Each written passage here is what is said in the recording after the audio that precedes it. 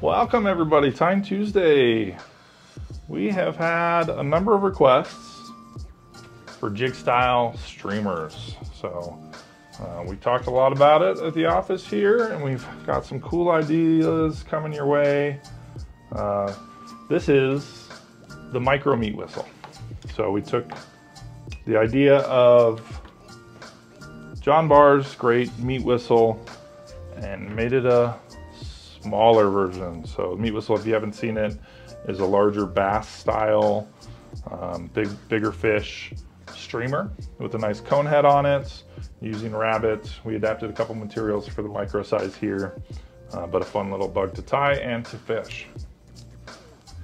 And the first thing we have going into the vise is the Super Jighead from Wapis. So like I said, this is variation off of it with no cone head, just the lead head in this version. And then we're going to start some thread. I have some Danville's 140 denier in the purple, nice rich purple here.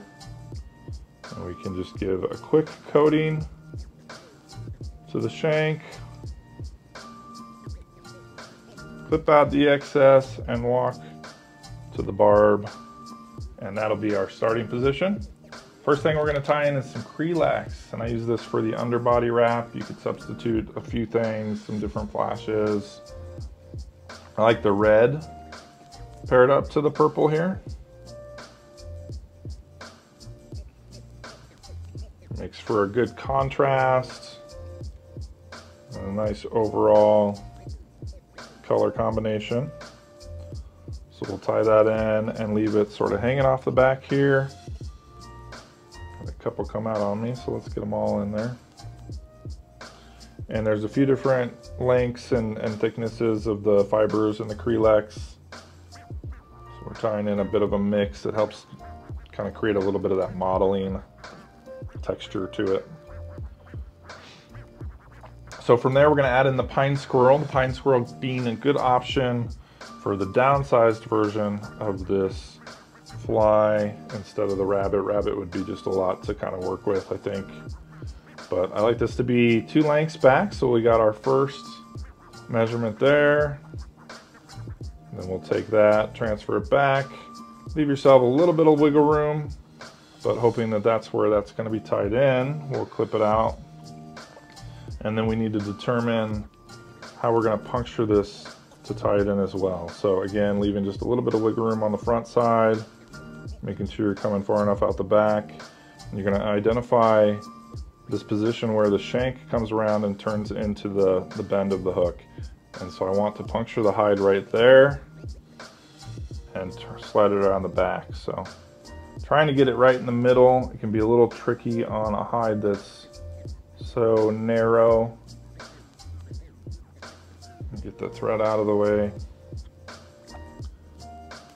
Get it past the barb.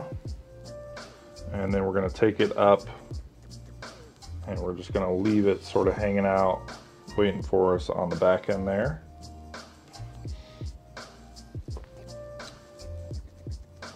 Now that we have that in place, we want it again sort of out of the way. If you have a little clip or something that you can clip to the vise, that helps a lot right there. Gonna have to maneuver around it today. All that hair out of the way, and then start making our wraps forward on the Kreelex. Trying to keep it together, but if it opens up like it did on me, that's all right. You just sort of want to wrap over top of it halfway as you go forward. That'll help make sure that you're getting it all covered. Doesn't have to be too neat and pretty, just want that red pop underneath. And then we can grab all of that material and secure it in behind the bead.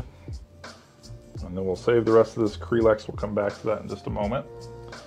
Before I do anything else, I'm going to flip over my hook in the vise. So I like to flip the vise first, take the hook out, flip the vise back, make sure that hides underneath, and then we can come in and re-secure our hook in the vise. Go. Now we're going to work with our pine squirrel a little bit. We want it coming off the bottom there, We want it up against that flash. You don't want to leave a gap or anything like that, just for a nice clean tie. Pull it forward, and then we're going to lay it on top. And we want all the hair going backwards. I'm going to, except for the amount that I'm going to pull forward to separate and expose a little bit of that hide so that I have a decently clean tie-in point, just like so. Couple on top, couple in front. It's going to help it sort of stand up just like so. Then we can clip out the excess. And I am going to use, this is actually probably not quite enough, but if you had just about twice of this, we'll use it in just a moment. Before we get there though, let's add some more flash, or first things first, let's finish securing the hide here.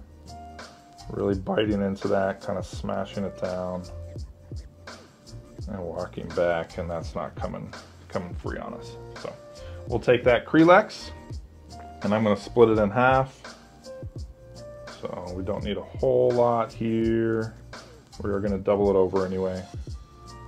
So something like 3 or 4 of the bigger ones, and then a few of those smaller ones mixed in. Feather it a little bit.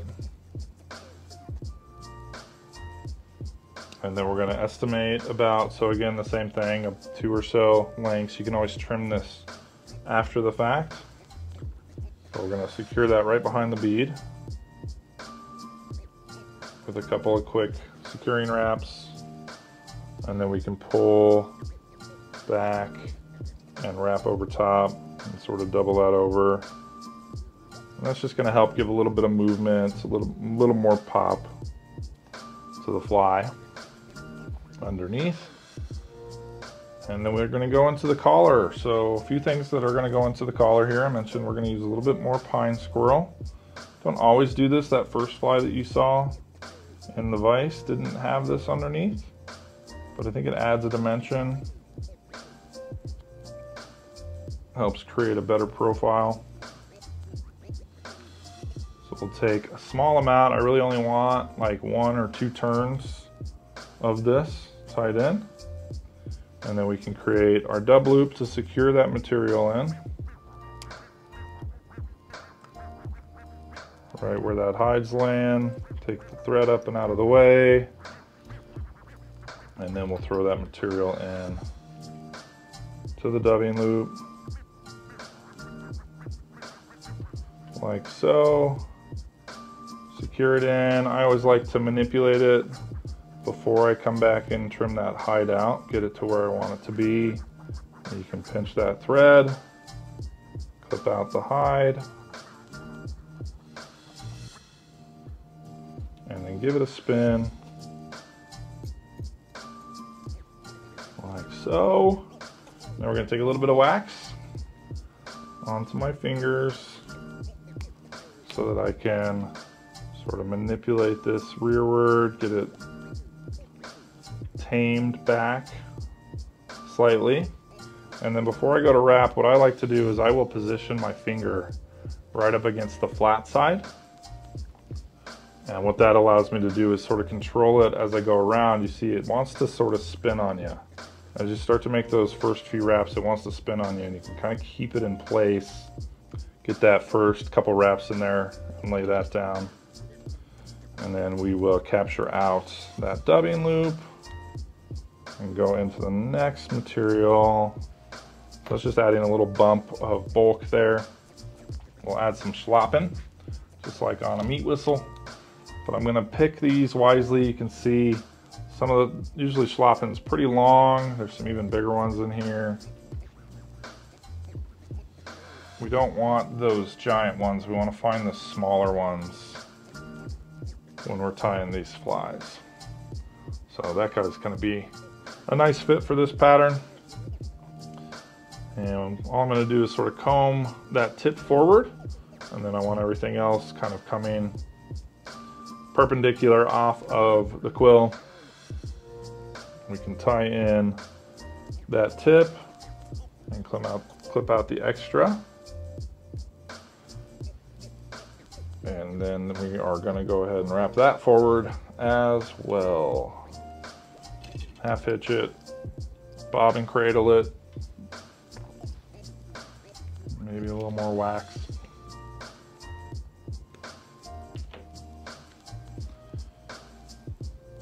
And then I'm going to pull them back as I wrap, trying to get those fibers to go rearward. Those first few ones are always the most difficult to tame again, to get to play along. We'll do a few wraps forward with this, all the way up to that bead basically, like so. One more in there, how about? Nice bulky collar. And then we can grab that with our thread. It's a little bulkier collar than on the first one too, so you can play around with what you like there. Put that out and get it all to lay down more so. Just a loose couple of wraps, not too much tension here. Just want them going all backwards. And then one final thing on this fly, some laser dubbing just to finish off the collar, add a little bit of extra contrasting color, a lighter material. So it's the Senyos in purple. And I'm just gonna take a bundle of that. I don't need a whole lot. We're gonna make a bit of a collar on it. So I'm gonna go ahead and card this. Pulling it out, getting them all to be aligned, and trying to have them nice and lengthy. A little more there. Pull it through.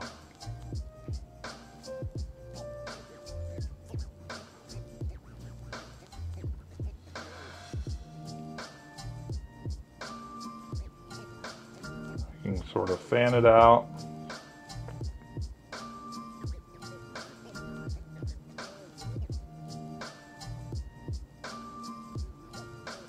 I'm going to take it and lay it down and around, and then we're going to give it just a couple of loose wraps, no tension whatsoever, big loose open wraps, and then I'll pull down into it,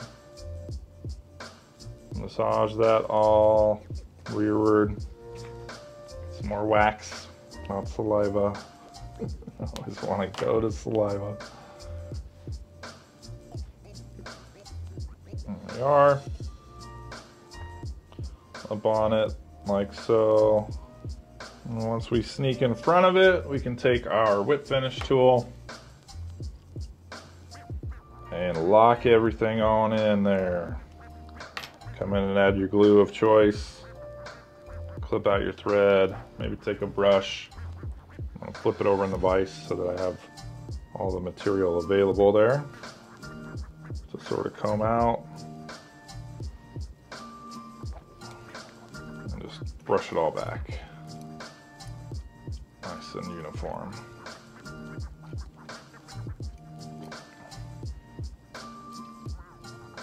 But that is the micro meat whistle. So a great little streamer. It's a nice leech. It's a heavy fly. It gets down fast. Great on the Euro rig as your lead bug. Maybe it's your drop shot fly. Nice one to have. All different species. Thanks for watching. Hope you enjoyed the video. Check out the links below for all the materials used in this pattern. If you have any questions, give us a call, avidmax.com, and subscribe for more videos like this one. Have a great day.